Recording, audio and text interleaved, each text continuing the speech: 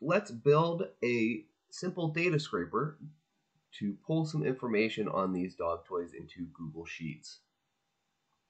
So I will open up our product. I will open up Cheat Layer. And let's grab the price and the title and some of this about information. So I'm going to start with this price element. And this is where, again, print to console can come in handy. As you see, there's a number of overlapping elements here. So this is the span element that we want. This is where the hotkey Control Enter can come in real handy on some of these smaller elements. It may be difficult to roll over them. And click Add to Cheat, so you can just use Control Enter, and it gets you back to this no code action menu. So we are going to use the save variable action here on the price. And then we are going to get the first bullet point here in the about this item section. And this is an element I've used print to console on previously, so I know that the XPath is actually the best selector for this object. So I'm going to switch my selector to XPath and save this as a variable. And now we'll highlight the title of this. And we're going to use the scrape to G Sheets action. So now we will create a new Google Sheet.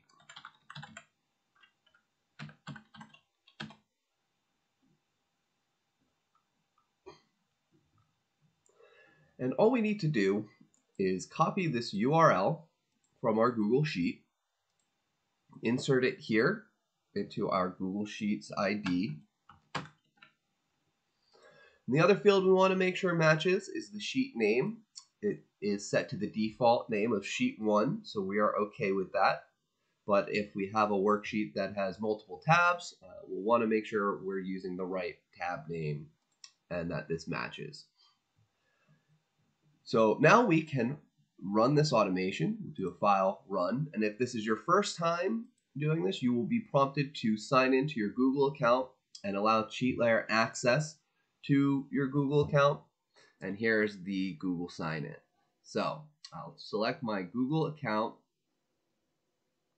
and all we have to do is allow Cheat Layer access to edit our Google Sheets. So now we can see in our console output that we have run the script and added a row to Google Sheets. And over here in our Google Sheet, we can see this information. And something else to note here, the title, although it was the last thing we added into our automation, is in our first column. And that's because whatever we use that scrape to G Sheets action on, that's going to be in the first column. And then our save variables will be in the order in which we save them after that. So that's just something to keep in mind as you're building your automation. Whatever you want in your first column, you're going to need to add at the end of your automation and use the scrape to G Sheets action on, because this picks up all of the previous save variables. So I will now save this into my Amazon folder.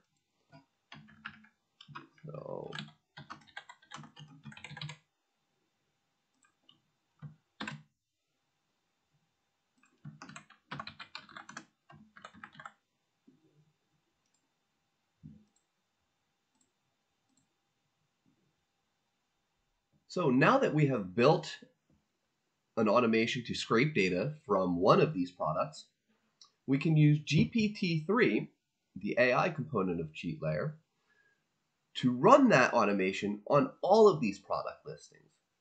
GPT-3 is kind of like your personal software developer. So we will prompt this in natural language, and it is going to generate some pretty powerful code for us.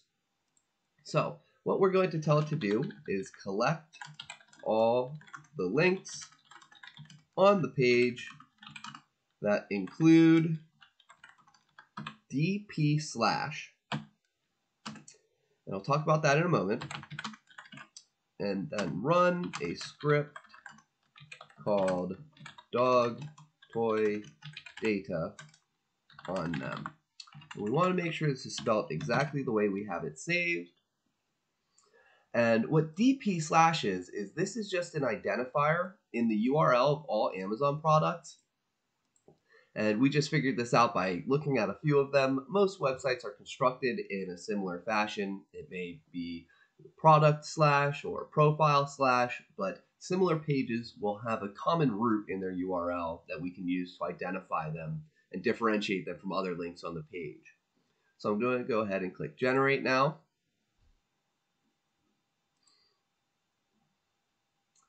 And GPT-3 just wrote all of this code.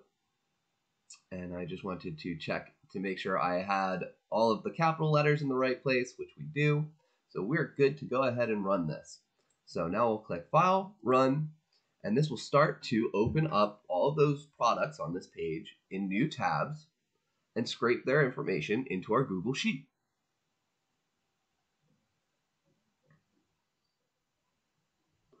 So now we have several of these product listings opening up, and their data is going to start coming into our Google Sheet.